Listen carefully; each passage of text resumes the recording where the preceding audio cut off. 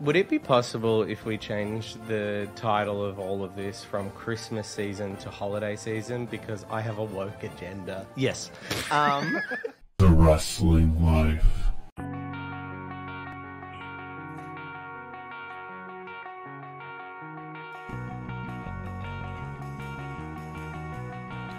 Hey, everybody, it's the Thanksgiving Spectacular of the Wrestling Life. It's episode 392. We're at the end of November of 2024, and I'm Ethan.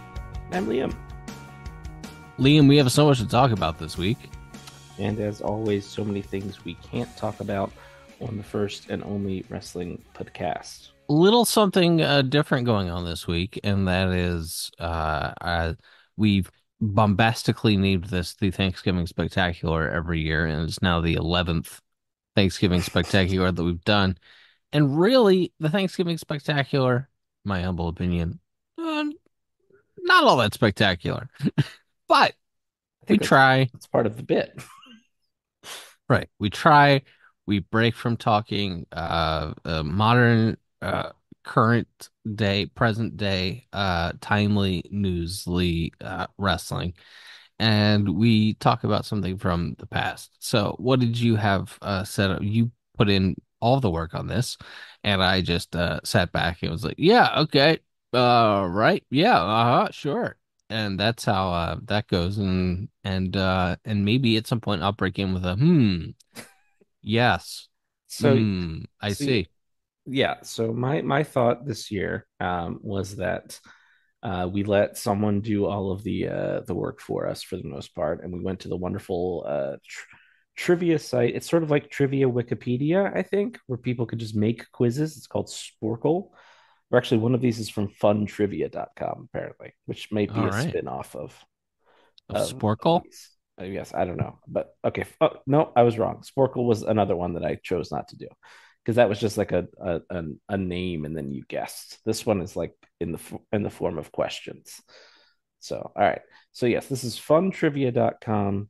My other gimmick, there's 20 questions between the two quizzes here.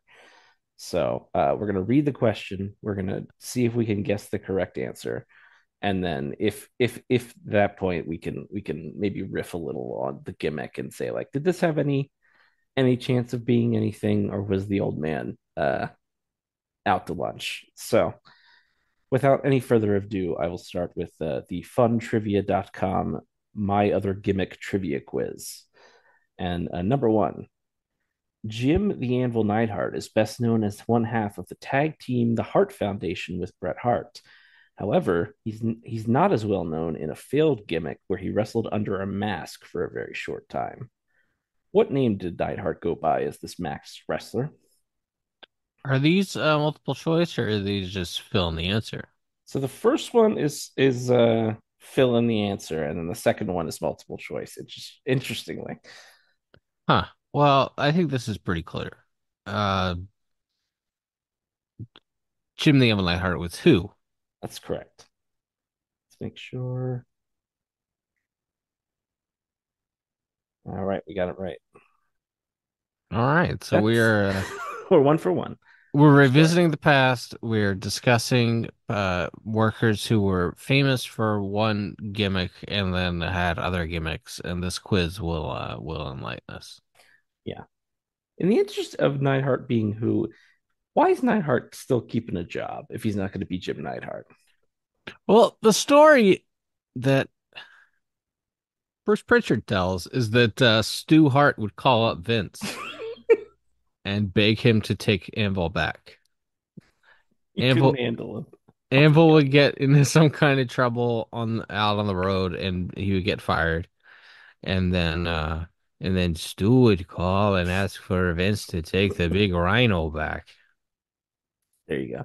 And did you know, this is a fun fact I learned from, I know we like to pretend we're the only one, but another wrestling radio show, we'll say. What? Yeah, I was gonna say there can't be another wrestling podcast. Right. No, we're the first and only there still. But that Jerry McDevitt met Vince through Jim Neidhart. I did not know that.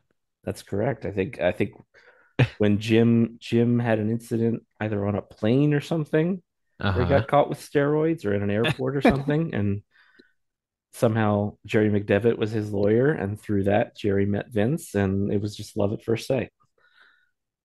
What do you know about that? Yeah, there's our fun fact. All right, on to question number two here. After some success in WCW and a brief stint in ECW, Steve Austin finally made it to the WWE in 1995. Boy, this person's in love with himself writing this question. Mm, Before becoming the beer swilling, bird flipping, butt kicking redneck everyone came to know and love, Austin was managed by Ted DiBiase and was handed the $1 million championship belt. Oddly, he rarely, if ever, spoke. By what name did Austin go by before becoming Stone Cold?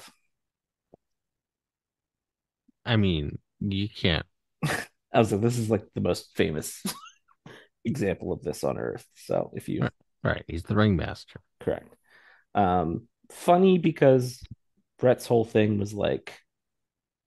uh was like get this guy in here and he'll be a great feud for me. And then they brought him in and he feuded with like Savio Vega and didn't talk.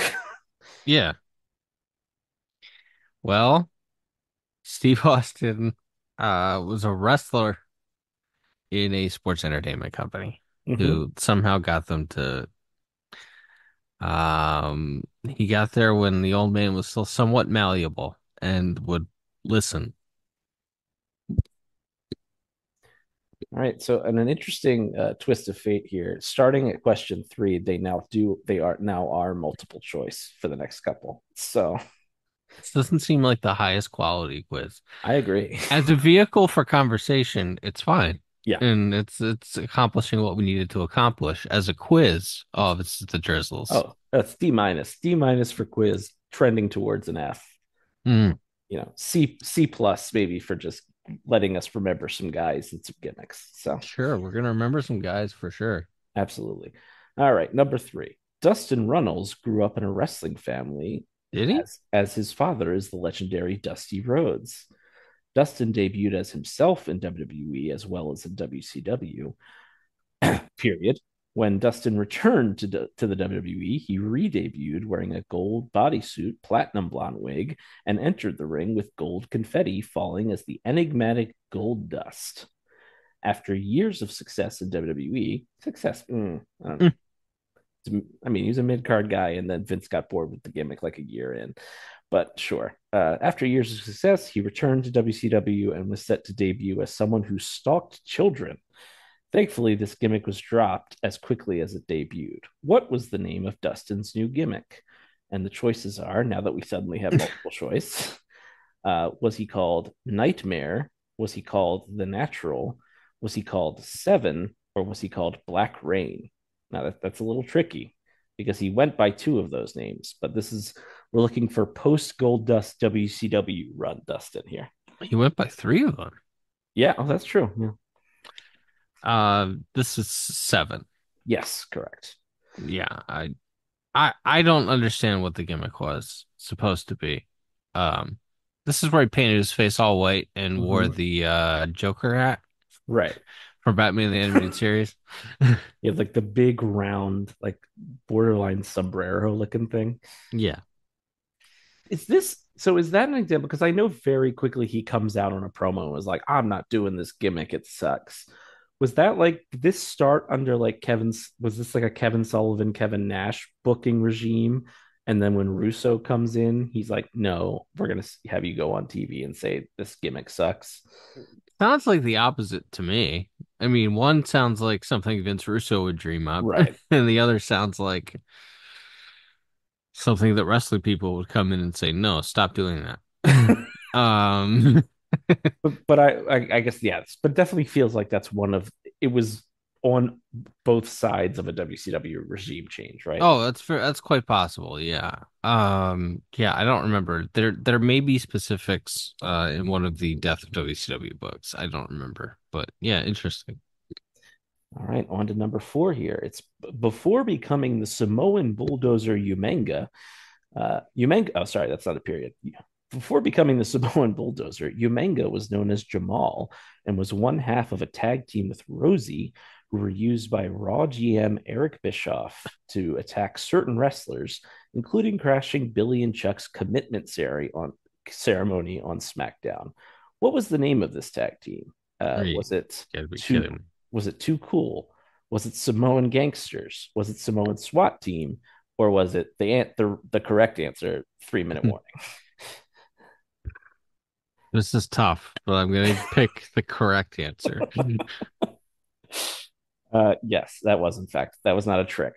That was in fact the correct answer. I mean that I do feel like Yeah, it's Jay Leno. It's just playing a trick. that's just playing a trick. It's not mean based though. Speaking of Jay Leno, I mean this is going to be like a week out of date by the time this airs. But what happened to that guy's face this week?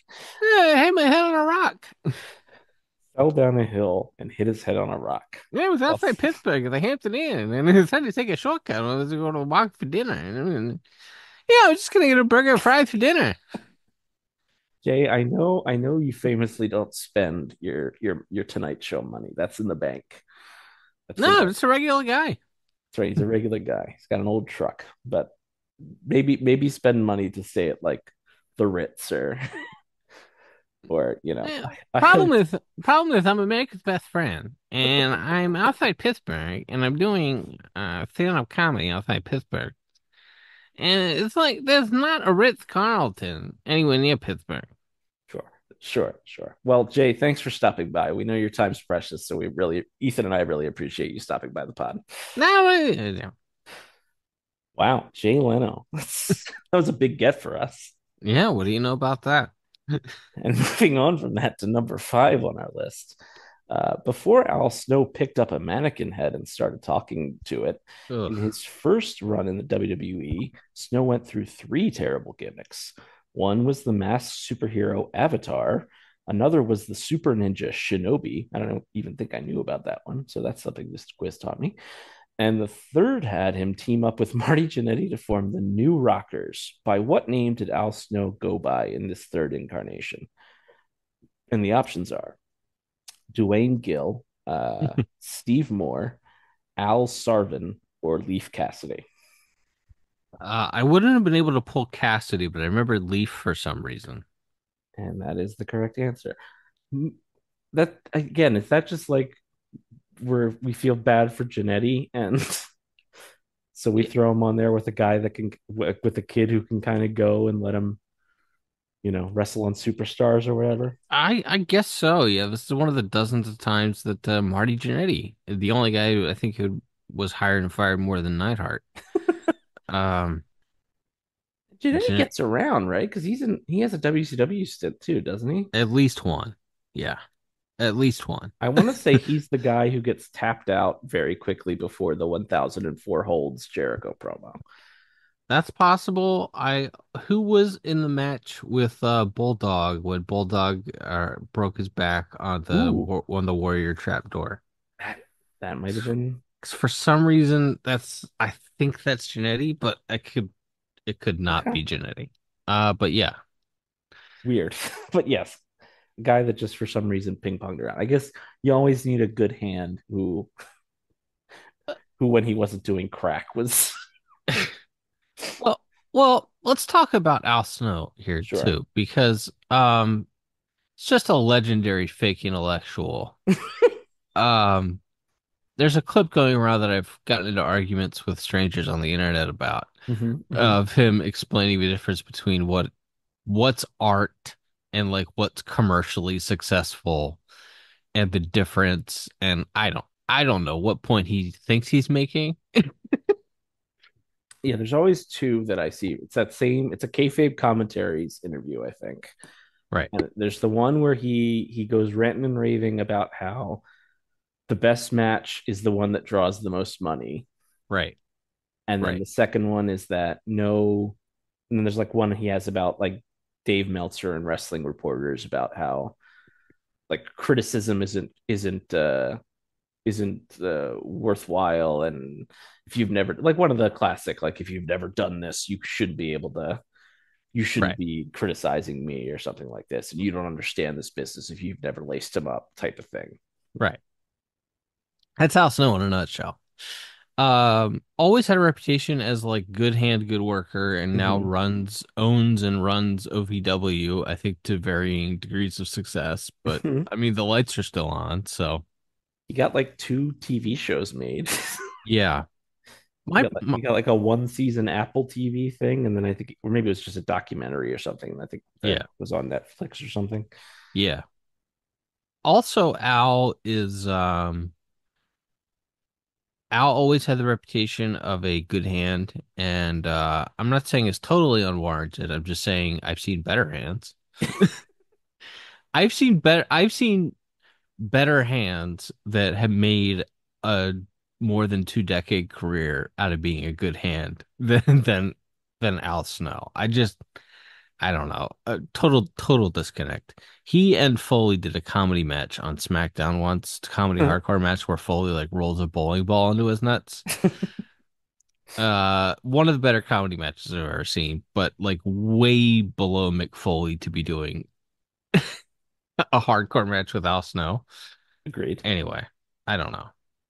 Yeah, I'm not an Al Snow guy. He is a guy who has very high opinion, or like really tries to hold court with his opinions, considering that as the famous clip from that kayfabe commentary goes, that if the best match is the one that draws the most money, is it fair to say that Al Snow has never had a good match in his career? Correct. Yeah, But anyway, let's move yeah, on yeah. and get to number six, which is now a true or false for some reason. And number six here, true or false? Before Mick Foley developed his three faces of Foley, he wrestled under the name of Jack Foley. That's correct. Yeah, he's like a job he's a job guy in on some WWF shows, right? Yeah, in the Yeah. 80s, the superstars in the 80s or wrestling challenge in the 80s. Mm-hmm. It ruins my life, by the way, that we don't have and I know that there's some copyright issue with the phrase superstars of wrestling or whatever, but we Mm-hmm. don't have very much wrestling challenge or superstars from the late 80s on Peacock or the network. It's like that would really hit the spot for me. And that would be a game changer because that's where like most of the stuff that people remember like was happening on those shows because there wasn't. I mean, I guess that they would get replayed on like the USA like Tuesday Night Titans show or whatever. But Right. Prime time wrestling, right, you know. but Yeah. like a lot of stuff was happening on those. So if you wanted to like go back and really get a flavor for the time, like that's where you find it on those types of shows. Right. Yeah. Yeah. I would really like those shows to end up on the network someday. Yeah, they before it was a Peacock joint, there was that like hidden gems thing, and they had started to put up like some weirder stuff. But yeah, like you said, that probably doesn't apply to like copyright issue stuff. So Yeah. Yeah. I think they slowed a lot of that also because it's like me and two other people are looking for that stuff and most people are just watching Raw replays and pay-per-view replays, I mhm. think. Yeah, they do have that. They have a like WWE Vault YouTube channel now, which uploads some like I would say some more off the wall stuff. Yeah, people really love that. Yeah, there's like they streamed like a whole like I think it was like an 87 Great American Bash Tour show a couple of weeks ago or something, or Halloween Havoc. I think it was whatever the first WCW show that ever had that name on the banner. Right. I think they streamed that and people were going crazy for that. So Yeah. yeah, they've clearly got the footage. I guess it's just a matter of will they pay someone to actually go through it and like edit it and digitize it and Right. put it up somewhere, and is that a worthy expense for them? But Right. They spent a lot of time and money doing that, a decade ago or whatever, and I think they just decided, look, as it as we need it, we'll do it for this older footage, but there's not a lot of demand for yeah, all right, we're back to multiple choice for question seven, thankfully. it. Naturally. Or Paul Michael Levesque, better known today as the bald bitch named Triple H, married the boss's daughter. I added that part, and became when he married the boss's daughter, became the game. He wrestled under the name Jean Paul Levesque while in WCW. He also wrestled under another name while in WCW. What was that name? And the choices are the Goon, Terror Rising, Das Wunderkind, or Hunter Hearst Helmsley. Well, this is obviously the second one. I forget what Terrorizing. yeah, what you said already, but yeah, Terra Rising. Yes. that he was just a job guy because when he's John Paul, that's when he teams with Regal, right? That's It's why one of the blue bloods. Yeah. that's why Big Bill Regal still has a job today. And as a reminder, he acted honorably when he was briefly employed with another wrestling company. Robert calls him British Road Dog. Ugh, love it. All right, moving on to number 8 here. Tito Santana had an Mm. illustrious career, including winning the WWE Intercontinental and Tag Team Championships. But toward the end of his career, Tito was repackaged into a short lived persona. And the options are El Dandy, Super Crazy, El Matador, Super Calo. This is El Matador, and it was a really frustrating time in the WWF when Vince McMahon decided to rebrand Tito Santana as El Matador and Ricky Steamboat as the Dragon. And it's like, well, maybe occasionally, eventually, the commentators would uh, acknowledge this the same person you've been watching Mm-hmm. for the last 15 years, but sometimes they wouldn't. And so it's like, oh, this El Matador is really it's like, dude, This youngster. yeah. And it's like I've been watching Tito Santana my entire life. He's really good. Like, all 6 years of my life or whatever at this point. I've been watching Tito Santana my whole life. He's so good. Why are you acting like this is a different human being? That is a weird thing because yes, if you at that young age were able to notice that, like it's not like they painted his face or he wore a mask or something. Like it's just Tito Santana in a matador costume. In pastel colors, yes. Unbelievable. Is this around? I think there's. Is this the time Tony Atlas is Saba Simba too, or is that later? Yeah, it's about the same time. That one famously, like his first night in, Piper's on commentary. He's like, "What are you talking about? That's Tony Atlas." And Vince is like, "Yes, but he's embraced his heritage." I was like, Ugh, "Oh." it's so terrible. He goes by Sama Simba now. Ugh. Ah, awful. Anyway, speaking of awful, before Mark Calloway, better known as The Undertaker, started wreaking havoc in the WWE, Mm. he had another persona while wrestling in WCW. And what was that persona? Was it Texas Red, Master of Pain, The Punisher, or Mean Mark Callis? See, he wrestled under all of those though, but I think Mark Callis was the WCW one. The others were just like indies. That is correct. See, like I feel like that would have been a better. Not that I don't know why I'm trying to Monday morning quarterback this this quiz that was probably made by AI An 8-year-old. Yeah. or yeah or someone in that English isn't their first language. But I'm like they should Yeah. all be that. They should all be people with that had 4 or 5 gimmicks, Right. and then you try to trip us up by being like, hey, no, we want the gimmick from this specific time. Like, do you understand the timeline of when they were what character? Right. But that's not what they did.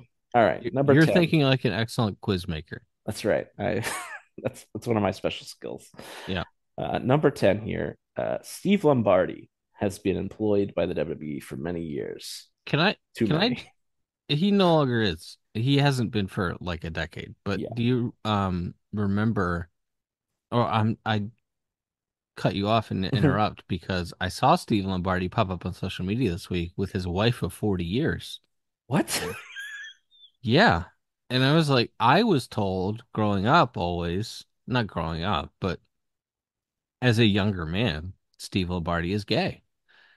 And Steve Lombardi has a wife of 40 years, apparently. I Huh. was shocked to find that out this week. That that is genuinely like kind of earth shattering to me. Right? Like Steve Lombardi, he was a 1980s gay in that he like plucked his eyebrows. You know what I mean? Uh-huh. Uh-huh. A metrosexual, as the term was for in the early 2000s. Well, it's something different than that, which is why I specified 80s gay Okay. because you wouldn't just like you wouldn't just like manicure the eyebrows. It's like guys would just they would completely take the eyebrows off I see. as like a signal. Huh. Anyway, I remember the Brooklyn Brawler not having eyebrows and being like, "What's up with that?" And then it being explained to me, well, the Brooklyn Brawler is gay. I saw a photo of him this week with his wife for 40 years. That's all I'm saying. Well, perhaps like John Moxley and Renee Paquette, they've added a third, in times past. Maybe so. None of my business. Exactly.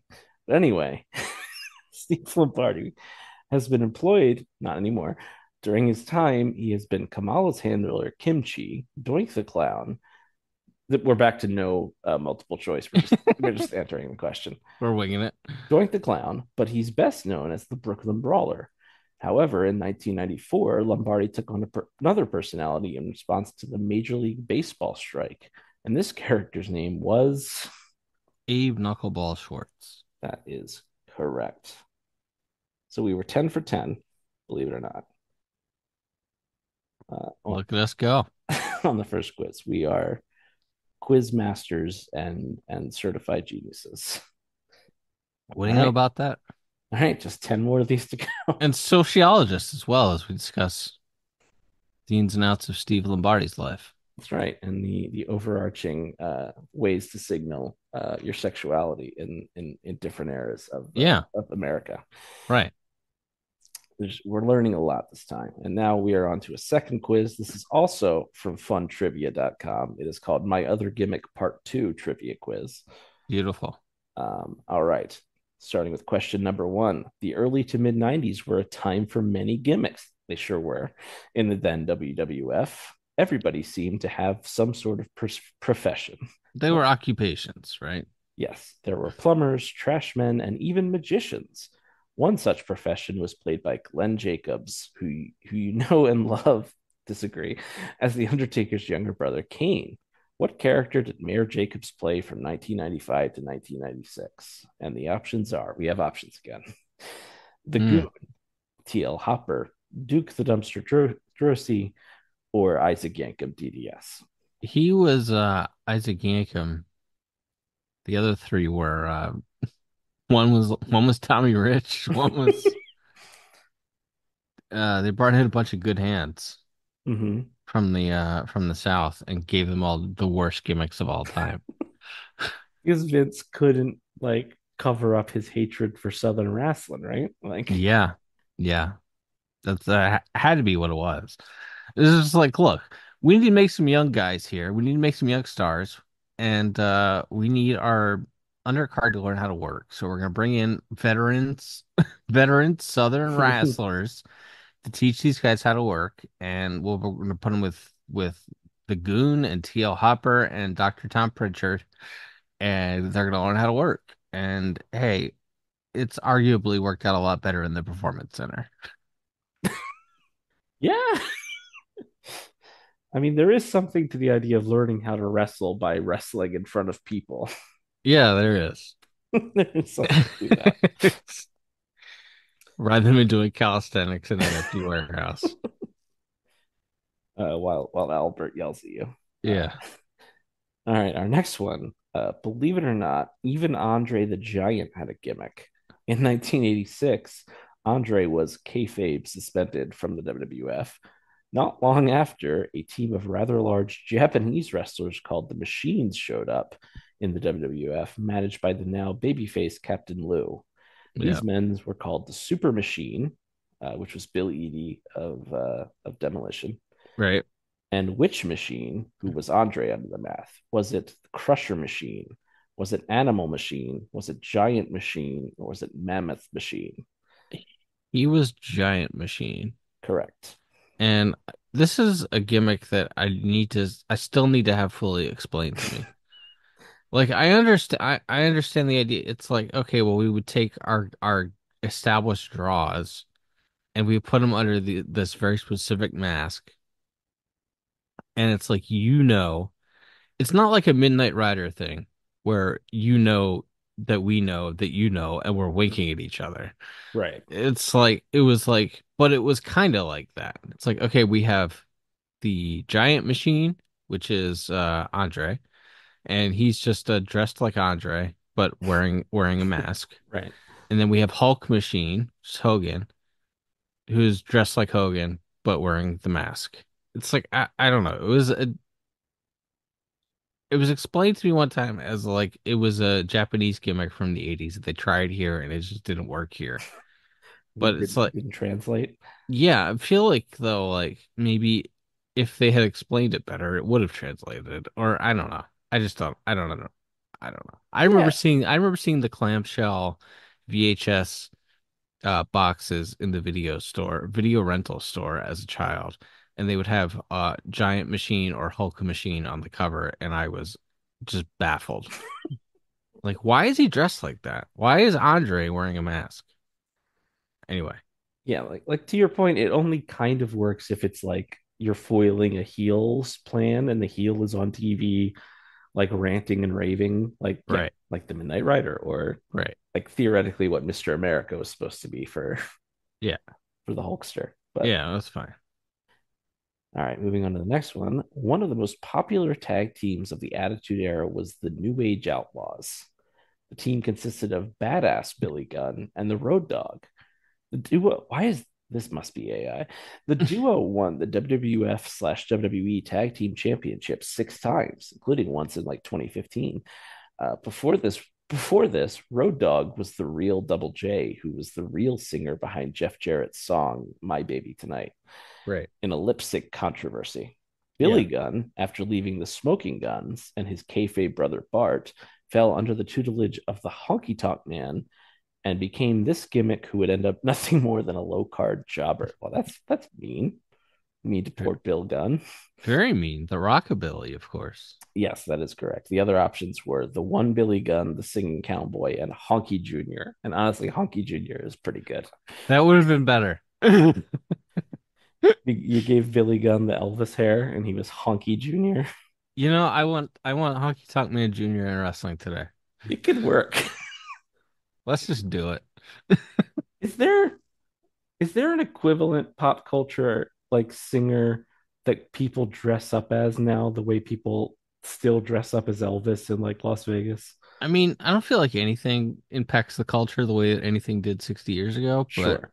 maybe there was a time when Lady Gaga, I don't Okay. know, where people would dress up. I don't I don't know. I think people like wear specific clothes to Taylor Swift shows, but I don't think Mhm. they like dress up like her. Right. Yeah, can't think of a good comp. Right. Nobody's dressing up like Post Malone on Hollywood Boulevard, I don't think. Yeah. Interesting. Just Rockabilly. What do you know? Honky Jr. That's Honky Jr., I have a new white whale. we could have had it all, truly. All right. Number five here. Solo or four here, sorry. Fatu, who you know Mm. as Rikishi, had Or an Rashiki. had an interesting career. Sure did.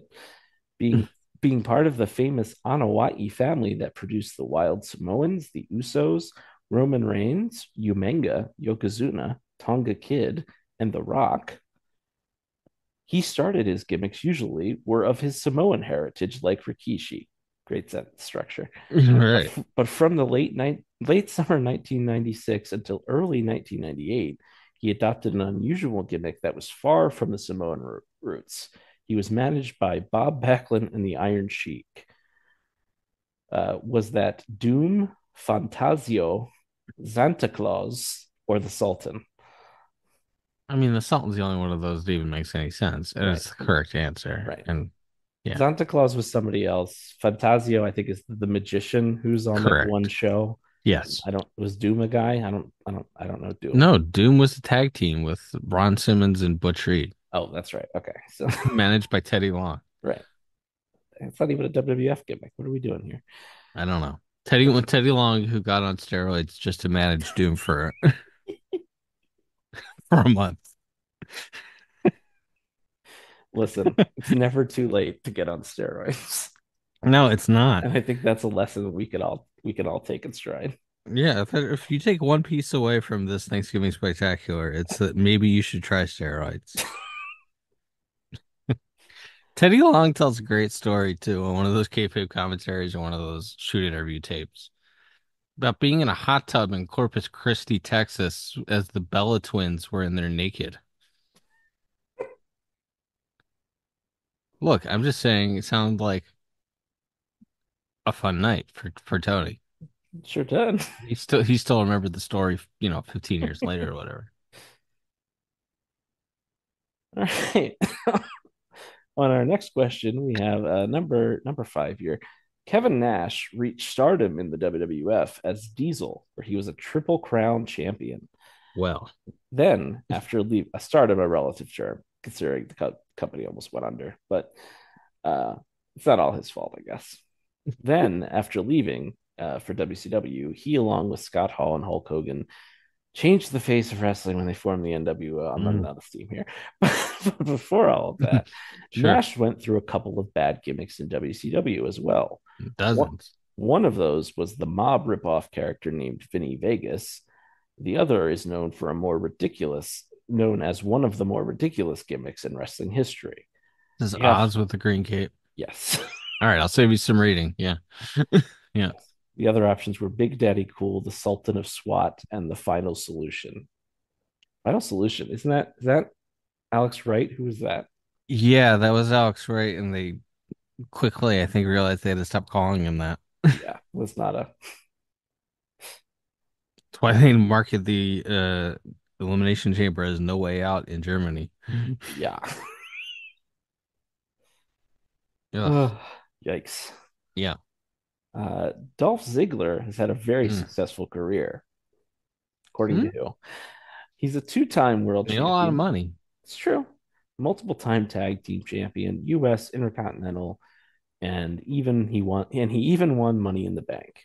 But before that, he was saddled with a couple of bad gimmicks. First, he was the caddy to Chavo Guerrero's Kerwin White, and when Chavo came to his senses on that, he was repackaged. I don't think Chavo had any say in it, No. but when he was repackaged, when Chavo's uncle died, and Chavo went back to being Chavo, Nick Dolph Ziggler was put into the cheerleader gimmick known as the Spirit Squad. Was he Johnny, Kenny, Mikey, or Nikki? Are you kidding me? Was Nick Nemeth, Nikki, Mikey, Kenny, or John? Yeah. I mean, come on now. Yeah. Kerwin White, forgotten horrible gimmick. Yeah, that's that era where like that's around the time when he tries to have a Japanese guy named Hirohito, isn't it? Like that same kind of era. Like, he is complete like 2003 to 2006 Vince is just it might be the most insane until like 2021 Vince. Right. He was acting crazy within the parameters of what had already been established as his character. We didn't know about the trafficking yet. Right. Yeah. All right, next one here. The late Scott Hall had an illustrious, if not frenetic, career. All right.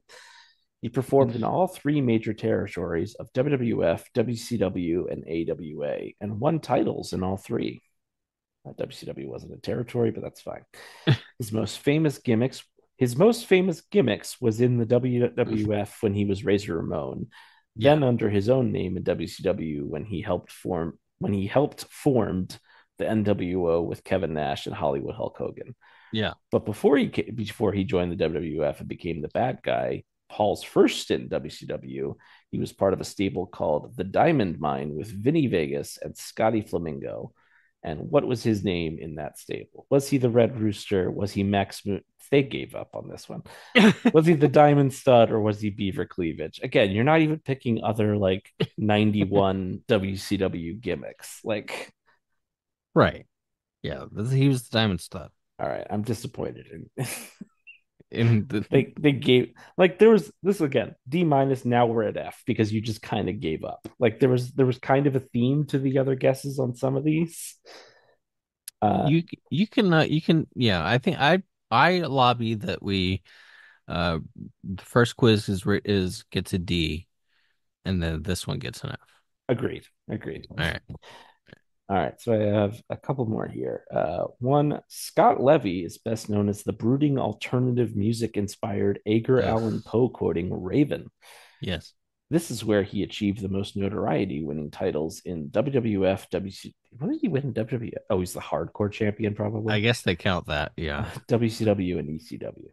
But before this his first gimmick in the WWF was the complete opposite of Raven. He wore preppy clothes, carried a polo mallet, and managed the Quebecers. I didn't know he managed the Quebecers. That's funny. To the WWF tag team titles. What was the name of this preppy character? Was it Clarence Mason? Again, bad Mm. because okay, Clarence Mason, Kerwin White, Harvey Whippleman, or the correct answer, Johnny Polo. He was Johnny Paul. See, because He like I don't was, know that I could have pulled Johnny Polo if they had given me other like fake preppy like sounding gimmick names. I mean, Raven had many of them. He was Johnny Polo. He was Scotty Flamingo. Mm-hmm. He was, I think there's a Scotty Levy or some riff on his real name that he Mm-hmm. went by also. Yeah. All right, and then there's two left, which I technically saved for last out of order because you have to submit your answers all at once, and I genuinely don't know the answer to these two. Oh, wow. Okay. Okay. One is all right. Barry Darso was another wrestler saddled with bad gimmicks, but he also had a couple of good ones. Yeah. One of the good ones was as Smash in Demolition, and Yeah. as Smash, he would win the WWF tag titles 3 times. Correct. During his time with the NWA territory, when it was known as Jim Crockett Promotions, Barry had a successful run with another gimmick, winning several titles. What was Barry's other successful gimmick? Was it This was Crusher Khrushchev. okay? There's also Blacktop Bully, Repo Man, and Barry Hole in One Darso, which are all were also his actual gimmicks. Correct. Seems like they did it right on that question, which makes me angrier that they phoned it They in so mailed it on the badly. other. Yeah. Yeah. Yeah. He All was right. Crusher Khrushchev though. He was kind of a pushed guy. Yeah. All right. And then our last one here. The late Del Wilkes is best known for the mast flag waving Patriot. But before donning the stars and stripes, Wilkes was a part of the AWA and won the tag team championship alongside Paul Diamond. His gimmick at this time was a law enforcement themed gimmick, and the Mm. choices are Detective Crockett, the Trooper, Sergeant Shriver, or the Big Boss Man. I'm going with the Trooper, but I actually legitimately don't 100% know for sure. All right, so let's see. That is. It's a great pod. Ooh, okay. All right. That is incorrect. It was Sergeant Shriver, What do apparently. you know? Wow.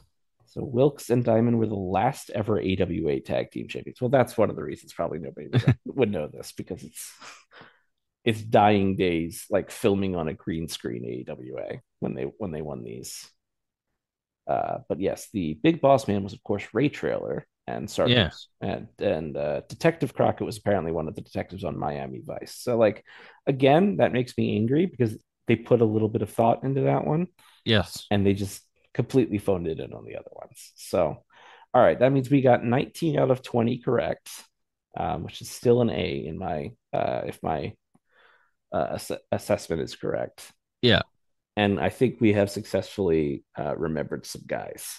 We have for sure. And thankful that we've had that opportunity. For sure on this Thanksgiving. Is there a Frasier like Thanksgiving episode? Like, There are there is. several? There's one I only really remember one standing out, and it's Lilith, Fraser's ex-wife, played by the delightful Bebe Neuwirth, Mm-hmm. and their son Frederick come to Seattle to spend Thanksgiving there. But Fraser and Lilith end up trying to get, or no, maybe they're in, let's see, maybe they're in Boston. I think maybe they're in Boston. Anyway, regardless, Fraser and Lilith spend the entirety of the episode trying to bribe the headmaster of a private school to allow their child in the following year. And really, they're just annoying him the entire time on Thanksgiving.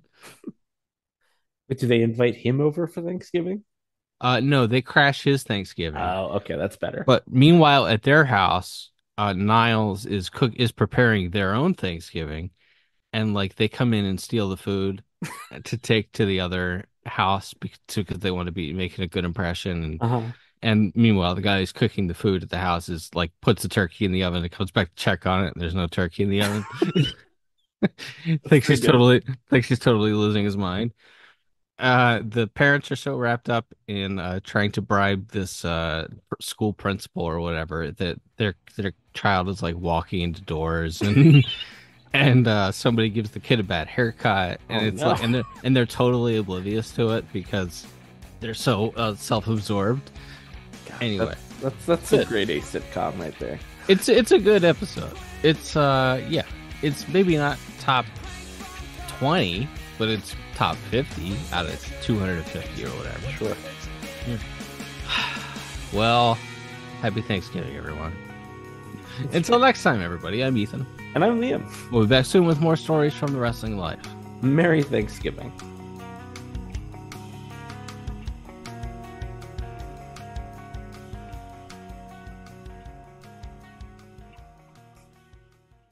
Thanks for listening. Don't forget to leave us a 5-star review on Apple Podcasts. Now, here are this week's bonus features.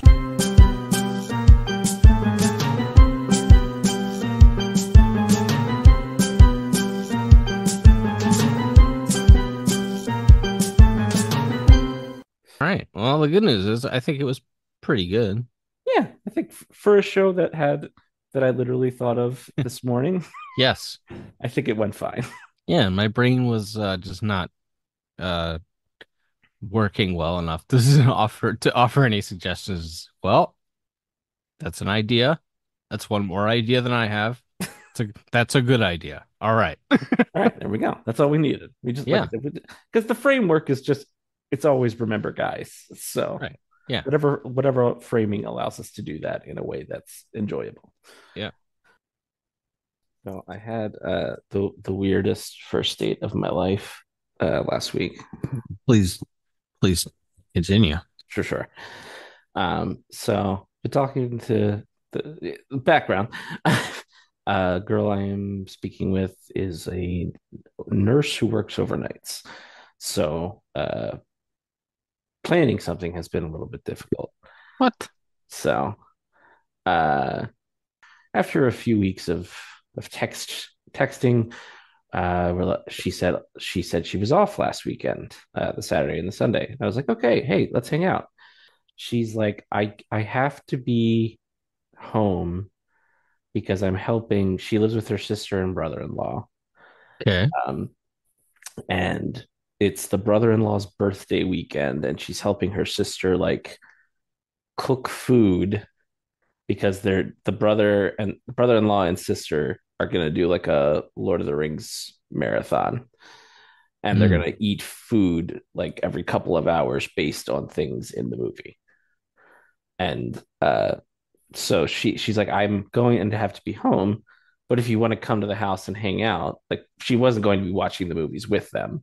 So Right. she's like, she has her own little apartment thing in Right. the basement, and she has Sure. a stove down there. So she's like, you can just come hang out and we'll watch movies or whatever. And Yeah. so anyway, we head up that. So I head up there. So they live on a farm, as one might expect if you're familiar with that area. Yeah. So I get there. We meet, and I'm walking into her house, and she looks back to this pasture they have behind their house, and she says, and I quote, "Oh no, one of the alpacas has gotten loose." And I look, and there's one alpaca that is standing there, far off in the distance in the pasture, kind of like very nervous and like I don't know what the word is for the sound alpacas make, but they were making it a lot. I think apparently it's like when they're unhappy. So there's a braying alpaca. And so she runs in the house and gets the brother-in-law and sister out. And so they all go out into the pasture. And the second alpaca thankfully comes back very quickly. It was like basically just over the fence into a neighbor's yard. So the alpaca comes back, and then they go down to look at like how did the alpaca get out, and they got out because the fence that was keeping them in the back was like three fence posts and a piece of string along it. Sure. Which I guess, I mean, a lot of farm animals are dumb, so like if they walk into that string, that'll just like Yeah, in their head that's the same as like a 10-foot tie fence. correct. But this alpaca figured it out and got out. So then I stand around in a pasture while two alpacas walk around me, while they put in additional fence posts and tie a second string across like the middle of all of them and put up chicken wire and pile up some tree branches. This sounds like an hours long process. It was like 45 minutes. Okay. They were just, I mean, they were just like metal rods. I wouldn't, they weren't like big wooden fence posts, But still. but yeah. So I'm just kind of standing there and like I don't know what to say. So Right. so after that we go into the house, go downstairs, we hang out and chat, and we're getting to know each other, and then like every 45 minutes to an hour she has to get up and go prepare additional foods A for. medieval feast. Right. And like some of them are little things. Like one of them was a charcuterie board. I don't remember the scene in Lord of the Rings where there's a charcuterie board, but I'm sure there's a scene with like cheese and meats in it. So Sure. that's fine. But then other times it's like a potato soup and a stew, and then she's offering me these things because she's like, "We made a lot." And I was like, "Well, there was only going to be three of you before you knew I was coming, so I don't know why you made this much, but Right. maybe that's just the that maybe you can only buy the ingredients for such a thing in that quantity." So, um, If you want spiced lamb loin, you must buy at least 4 pounds of it. correct. How many hours are you in for at this point? So this is another side thing because in my opinion, optimal first date is 90 minutes. Wow. Uh, That's quick. yeah, I just think it's good because it's a fact to me. First date is kind of a fact finding mission. Like, Okay. do I like talking to this person at all? Sure. Are they a freak? uh, you know, et cetera and so forth. So Right. yeah, maybe 90 minutes to 2 hours. 2 hours is fine. All right. But it's like you have can you hold a conversation with this person? Do they, ha- is there any interest at all? And then you plan the second date, and the dates can get gradually longer as you go. I got there at like 11:30, and I think I left at like 5:30. So That's quite a long time. I broke my own record by triplicate, or broke my Right. own rule Right. by triplicate. Right. Um, so yeah, that's the So, story. And then I drove home in the dark through the woods of it's technically Baltimore County, but yeah. the wooded areas of some of the country parts of Maryland. So Fantastic. I try to keep on keeping on.